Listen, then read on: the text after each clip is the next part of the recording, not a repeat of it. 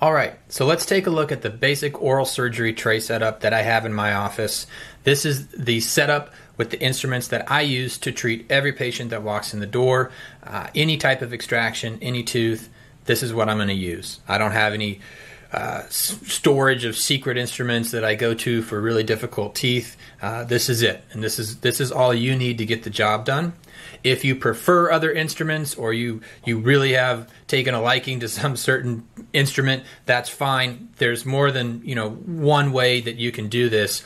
But I want to express to you guys that when you've learned how to master these instruments, you really can do any extraction. You don't need to have a storage of 100 different forceps. It's just learning how to effectively and properly use the forceps and the elevators and the instruments that you have in your office. So what I'm going to do is kind of walk you through here these basic instruments and just a little bit about how they're used, and then we'll go over in depth when we're doing the practical videos to kind of show you those instruments in action. Some of these are very basic and you may be familiar with them, but I'm going to go over everything. So let's jump right in. The first instrument that we're going to look at is the dental syringe. Everyone is familiar with this, but nonetheless, it has to go on the tray. We have to keep patients adequately numb to be able to perform oral surgery procedures effectively. So obviously, that's an important one. Second, this is one that sometimes general dentists aren't as familiar with, but it is one, at least as an oral surgeon, that we use every day, every procedure. And this is the Minnesota retractor. The reason that we like this instrument and that you should consider using it is that it is what we use to effectively retract the cheek. You can kind of pull the cheek back, and I do that when I'm giving local anesthesia or any procedure that I need visualization. I'm pulling that cheek out of the way. The second reason that this is a tool that I use on every procedure is that any time that I'm reflecting a flap, this is the end that I'm placing under the flap to hold that flap out of my way so that I don't damage the flap during the surgery. This is what protects the soft tissues and protects the patient. Highly effective instrument, very easy, one that you should get familiar with using. Next, let's jump over here and look at forceps, and we'll kind of work down the line. The first forcep is the workhorse. This is the 150 universal forcep. Now, technically, this is a universal maxillary forcep. The reason that they're indicating this as a maxillary forcep is primarily the angulation here. However, I don't even like to call it a maxillary universal forcep. That is the correct name, but for me in my practice, this is simply a universal forcep.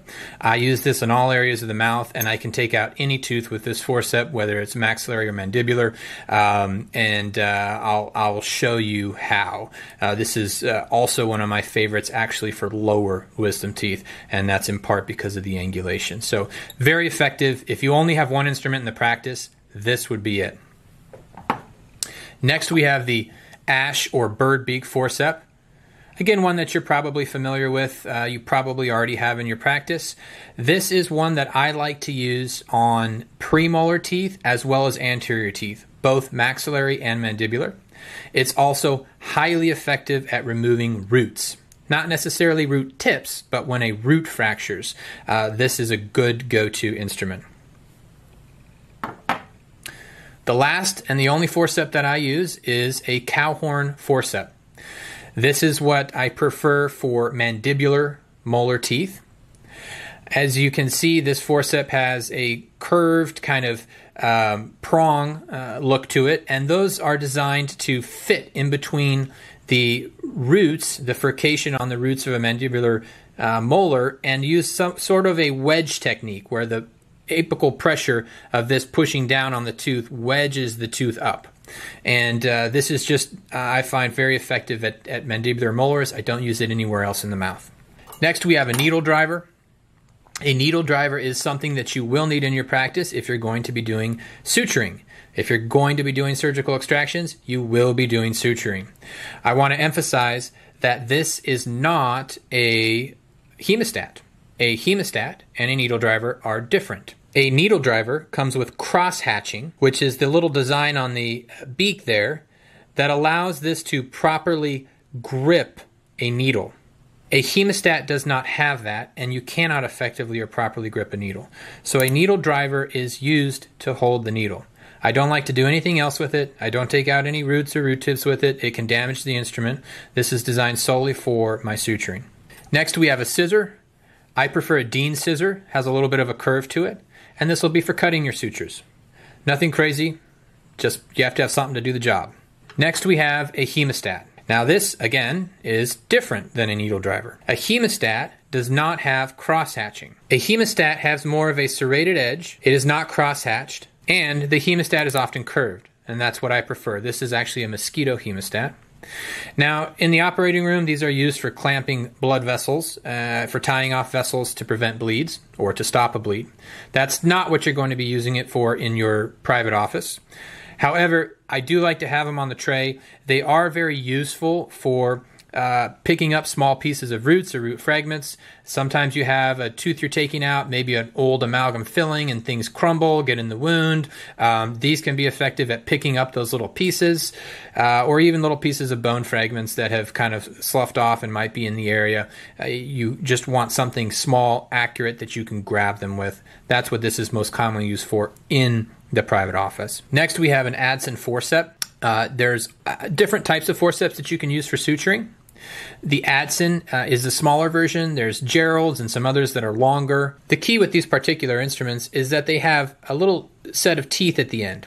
And what that does is it allows you to, as atraumatically as possible, grab and manipulate the tissue around you for suturing. You can also use them to hold tissue should you need to for other purposes. But these don't crush the tissue. They allow you to grab it and manipulate it as atraumatically as possible. Next, we have a bone file. A bone file is an instrument with, again, a little bit of a serrated edge. That edge of the bone file is what allows you to smooth, and in a back and forth motion, a bone following a surgical extraction. That helps prevent any bone spicules, any sharp edges that might be uncomfortable to the patient, or that might be risk of infection.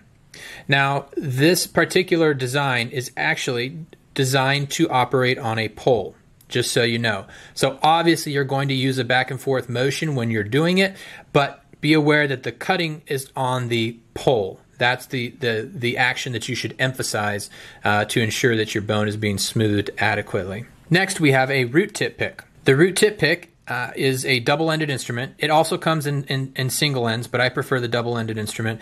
This is what's going to allow you to get actual root tips out, those small portions of the roots that fracture, maybe 2 to 3 millimeters in length, and you need a small, sharp instrument that you can wedge down in between and basically wiggle that root tip loose. And this is very effective at that. We have a curette on the tray. I always have a curette. I do not always curette every socket. You do not need to curette every socket, and we'll go over the indications for that later on. But when you do need to curette a socket, this is what you'll use. And it's obviously something that you don't want to have to go to the back for every time. It's used frequently enough that I have it on the tray.